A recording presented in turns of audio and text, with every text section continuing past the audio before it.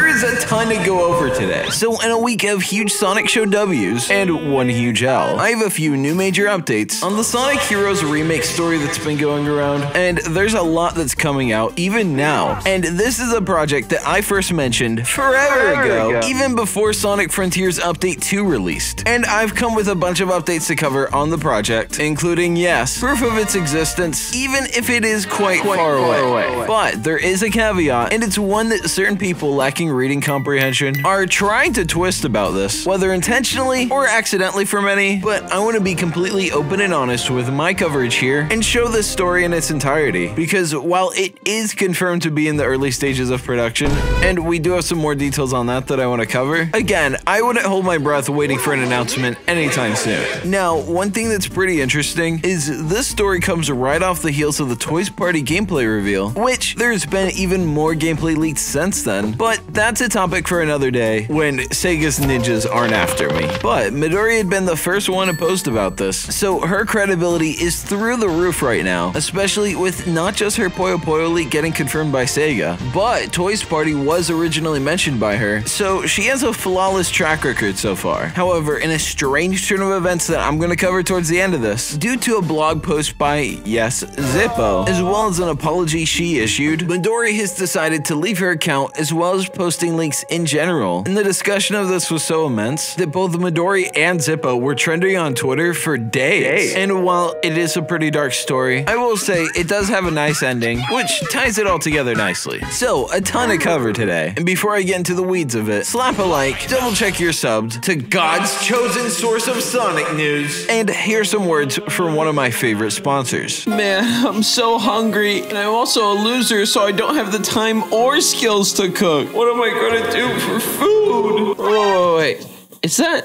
Were those there the whole time? Holy heck. Are those Factor meals? Fresh, never frozen meals that are chef prepared, dietitian approved, no prep, no mess, heat and eaten in 2 minutes? Ugh! No wonder they're America's #1 ready to heat meal kit. Factor tastes great and is super nutritious. And I even just now made a sun-dried tomato chicken and zucchini noodles, which took, no exaggeration, 7 minutes to heat up in my oven, and only 2 if you want to microwave it. And I personally love Factor meals because I already go without sleep to make these videos, but now I no longer have to go without meals. So head to factor75.com or click the link below and use code SONIC50 to get 50% off your first Factor box and 20% off your next one. That's code SONIC50 at factor75.com, and I genuinely love these and don't want this partnership to end. So you literally have to check this out. Thank you, Factor. Now back to Funny Raccoon Man. Now, for this first story on the new Sonic Heroes Remake updates, to cover the basic context, this story initially begins a while back. I first mentioned and covered what was then rumors of a Sonic Heroes remake/remaster on July of 2023. At the time, I said there was about a 50-50 shot of these rumors coming true, as while the only hint was Tails Tube's subtle, cryptic, and possibly meaningless extensive clips of some cutscenes that appeared to be in a much higher quality than what we'd previously seen, something that is, in all fairness, a pretty sizable hint on its own. Regardless, the biggest factor for me thinking it would get the remake treatment is that it would also make the most logistical sense for a from-the-ground-up remake. As you know, if modern Sonic Team were to make any gameplay changes to the adventure titles and that specific formula, fans would be furious, even if they made some quality of life improvements. Sonic Team honestly just isn't there with trust yet. They're doing good, but they have a little bit of ways to go. However, Heroes is in a very different situation because it's a great game that's held back by stuff like what many fans regard as slippery controls, something I personally have never really had any issues with, but that also might just be because I grew up with the game as a kid, so I've put a billion hours into it and know the controls like the back of my hand. I'm probably better at walking in Sonic Heroes than I am at walking in real life. That said, the best part about a remake is that even if you don't like Heroes controls or gameplay, with Sonic Team directly working on it from the ground up and not just porting it one-to-one, this gives them the opportunity to go back and fix all the problems fans have to make this a truly great game that all types of players can universally love. And most importantly to Sega, Sonic Heroes is a title that's incredibly marketable. It's the 5th best-selling Sonic game ever and is only barely outsold by Frontiers. Heroes has the most multiplayer modes of any Sonic game ever, including Superstars. It includes a ton of characters, and yes, while the gameplay varieties are all extremely similar, at the same time, all the gameplay modes are fun, something that not everyone would agree upon with other Sonic games. The separate teams serve as different difficulties, minus Chaotix, who just serves to be a unique playstyle, but since the 3 main teams serve as difficulties rather than separate game modes, to call it repetitive because of that isn't really fair in my opinion. I think it's neat that they tie characters to difficulty, and if they made this concept more transparent in the remake, it's likely people would be more open to it. Now, with that pretty important background info out of the way, let's get into the new updates about the leak itself. It all starts with a post that will make a lot of people disappointed, but for reasons we just covered, I completely understand. So Midori makes a tweet in response to a user asking to confirm some information about the Sonic Heroes remake in Unreal Engine 5 that reads, "This is correct information, but there's not Sonic Adventure remakes right now," which of course is probably for the best considering who needs more touch-ups, but she also writes more into that with, Sega Group wants developers to gain experience with different engines, which with Unreal Engine not only being outsourced, they don't have to document and deal with time-consuming engine issues, as well as be forced to train talent from the ground up, since no outsider can possibly have any knowledge of Hedgehog Engine 2, with it being entirely proprietary to Sega. And with Unreal's nanite technology, you can render all in real time, some absolutely crazy stuff, all while still using low CPU and GPU, so it can run on an array of hardware, including, yes, the Switch. Now, Unif Nintendo's editor-in-chief also writes confirming these rumors of a Heroes remake, but also saying they haven't seen anything about an Adventure remake either, backing up both of Midori's claims. Now, on the actual progress of where Heroes remake like this is, well, Midori writes, "The Sonic Heroes remake is being considered, but I do not think the original source is correct about it being released in 2026 or 2027. So if Sega and Sonic Team were at the time of the info she got openly considering it and shopping it around, presumably looking to recruit talent, because I don't know why else it would get to the point where Midori heard it. Regardless, with her post, it's clear that the absolute farthest it could possibly be is at some early pre-production, especially if they're using Unreal for this, which they haven't done for a Sonic title before, so they have to get his control and everything else down pat first. Now, to be fully transparent with this story, it's not entirely clear if this Unreal usage will apply to Sonic or just other titles Sega's developing. I say that because Midori also made a new post stating, Sega's UE5 usage will be on a case-by-case basis, and we already know Hedgehog Engine will still be used sometimes, as, of course, Sonic X Shadow Generations is using it, since it's not like they're gonna make a massive jump over to Unreal just for the tiny changes they're making as well as the Shadow DLC. The only ones she confirms for sure will be Unreal are Crazy Taxi and Jet Set Radio, but the rest are still unknown. Now, again to reiterate, the earliest the Sonic Heroes remake can be is pre-production, and for clarity, that doesn't mean it started the actual production at all, but it's just the planning period where they lay out and structure everything, as well as begin to design the levels through concept art, but no actual development of the game yet. And that's backed up by Midori, who, in response to someone asking if it started development, she writes, "I don't think so, and I do not know about this remake title being released in the next 3 years, and I don't have any information on that." Which makes sense. If the game is just in pre-production, and these titles take a long time behind the scenes before we even hear about them, then the reality is, for them to make this from the ground up properly, it's going to take quite a bit more than 3 years, especially if it's a smaller team behind it and not the main Sonic team. Now,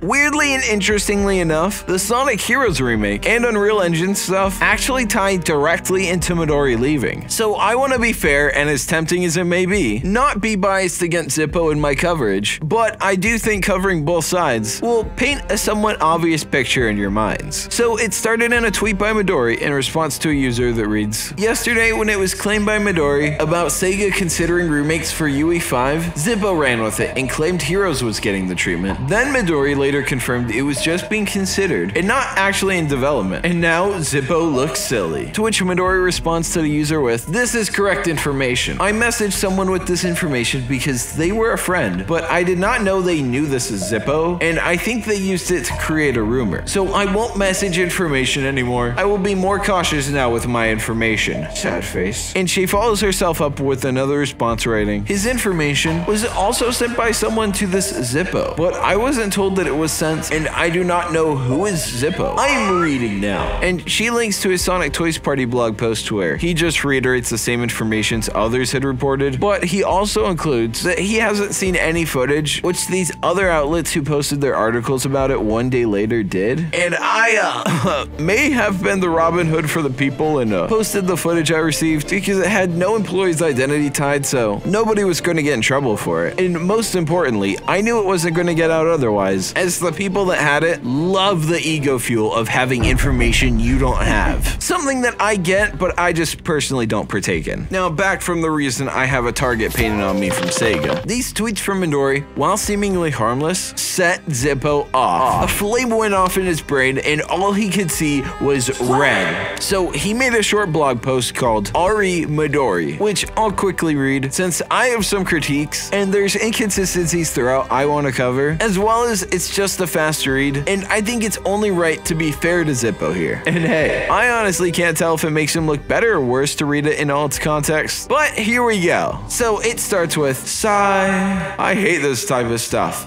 Genuinely. Drama is something that stresses me out. I'm simply sharing information here. I have no beef nor any rivalry with anyone that does this type of thing." Which, by the way, before this blog post, there was no drama. I just showed you everything to preface this. So ironically, this is where the drama brews. But Zippo continues with, "I've been made aware of some tweets that were made by famous Sega/Atlas leaker, Midori. In it, she makes some bold claims, claiming that I know one of her sources and that me and or my sources are one and the same, and or that I've stolen information." Which, I've read all the tweets and context relating to this. Where did she say any of that at all? In all of her responses, they were courteous and even apologetic. She even on multiple occasions linked people to his blog and backed up multiple things he said, regardless if she's backing it up because he just got the information from her post. Alas, Zippo continues with, "No genuine offense to Midori, but these claims are absolutely baseless and simply untrue. If I were to make a guess, I would say that she just noticed the undeniable similarities in our information and just panicked." Which, why is everything so exaggerated in Zippo's mind? Why would she be panicking? Ironically, after this blog, she did end up panicking, so this might be the closest thing Zippo had to getting a leak correct. But he continues with, "I can confidently say with 100% certainty, we do not share sources. I've obviously been in this game much longer than she has, and the things I've gotten right over the years speak for themselves." Which is a bold statement for Zippo to say, considering there is not proof of him in his entire career ever getting a story right that wasn't reported by someone else first. His biggest consistency is messing up, and even when other people report it first, he'll often add all these little details that almost entirely turn out to not be true. He just craves that exclusive, even if he has to conjure it up himself. He continues with, "Some things to make abundantly clear. I have been hearing about a new Phantasy Star game for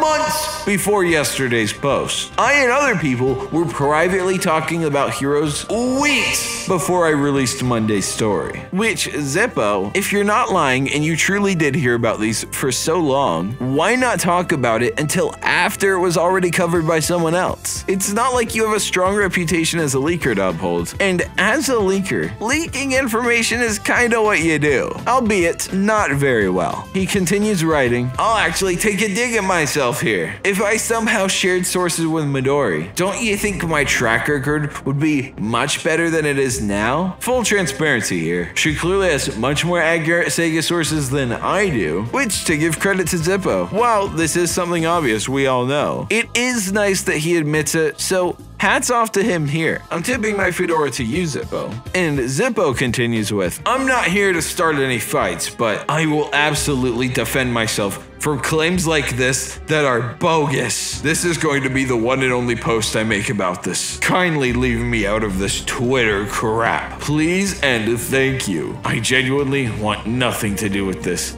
This is anti-fun. I don't have Twitter and I won't be making one. Please don't ask. Regardless of what's been said here, meaning regardless of the comments I'm making in this very post, I hold absolutely zero ill will towards Midori, and I hope no one else here does either. Trust me, buddy, they don't. It was just you. She seems like a cool human being, and she's done a great work. And I'm sorry to break it to you, Zippo, but you guys aren't going to bond over the fact that you're both leakers, and she's not going to sleep with you, buddy. I'm sorry. Even if something I got was wrong versus right. What is that? What? I'm always going to be super transparent to you guys about it. I owe that to you. Spoiler alert, Zippo has never been transparent. In fact, I think he owned up to being wrong one time ever, and that was recently. More scoops coming along soon, but this had to be clarified.